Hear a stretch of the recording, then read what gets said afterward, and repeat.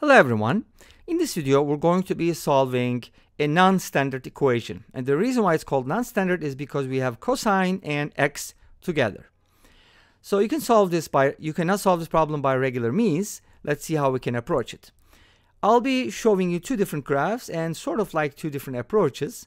So in order to handle this problem first, I'm going to look at it as is, which is this one. So I'm going to be looking at the behavior of the function f of x equals cosine x minus x. Let's take a look at the behavior. What do I mean by behavior? How it increases or decreases, or does it have a minima or maxima and stuff like that. So I'm going to differentiate this expression. Derivative of cosine is negative sine, and the derivative of x is 1. So this is the derivative, and I claim that this is always negative or less than or equal to 0. Now, why am I doing that, right? So that could kind of look meaningless to you at this point, but here's the thing. If you take out a negative sign, you get this. And let's go ahead and get rid of this for now, because I'm not just claiming it. We're going to prove it. So f prime can be written as follows. And one thing to remember about sine and cosine is that they're bounded from above and below. So sine x is always between -1 and 1 inclusive, as long as x is real, of course, right? If x is not real, sine x can be 2. We've done some problems using complex numbers, so on and so forth. That's a different story. But if x is real, this is the deal.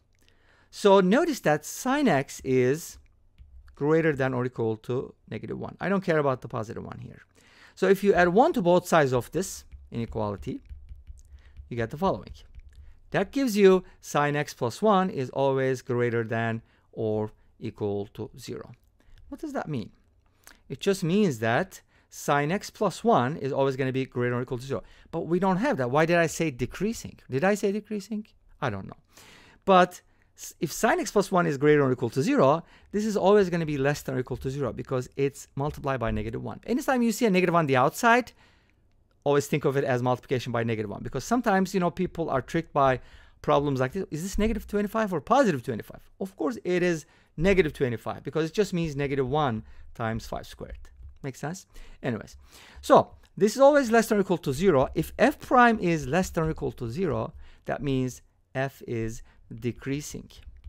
Okay? F is going to be decreasing. And what does that mean? If f is decreasing and you set f of x equals 1, you set it equal to 1, this is always a decreasing function, and this is a constant function whose graph is what? Horizontal. What's going to happen?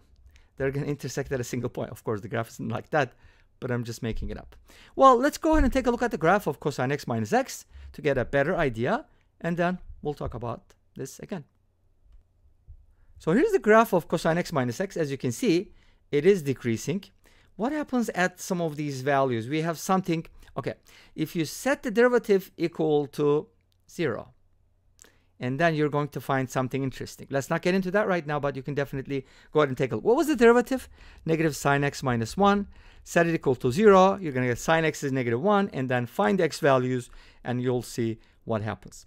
But this is what the graph looks like, and notice that the horizontal line intersects the graph at a single point, and that happens to be at 0, 1. Therefore, x equals 0 is the only solution.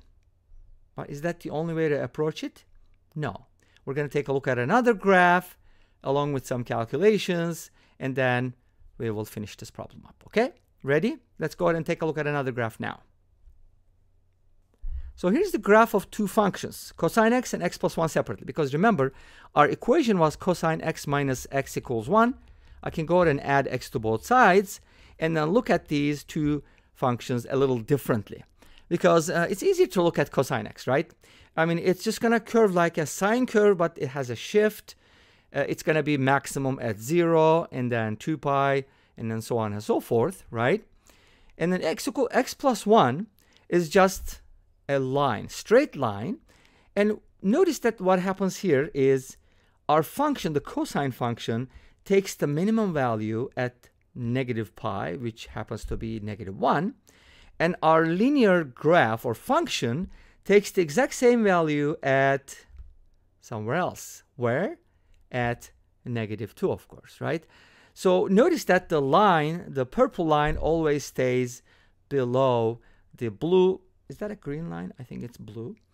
And they will only intersect at a single point. Look at the intersection point and the curve, and then the distance between these graphs is always increasing. Because what happens is this function, the linear function, is going to be going down as the other graph is going down, but it's going to curve, so it's going to get a little farther, and then it's going to get a little closer, but they will never intersect again. Therefore, x equals 0 is the only solution to this equation. And this brings us to the end of this video. Thank you for watching. I hope you enjoyed it. Please let me know. Don't forget to comment, like, and subscribe. I'll see you next time with another video. Until then, be safe, take care, and bye-bye.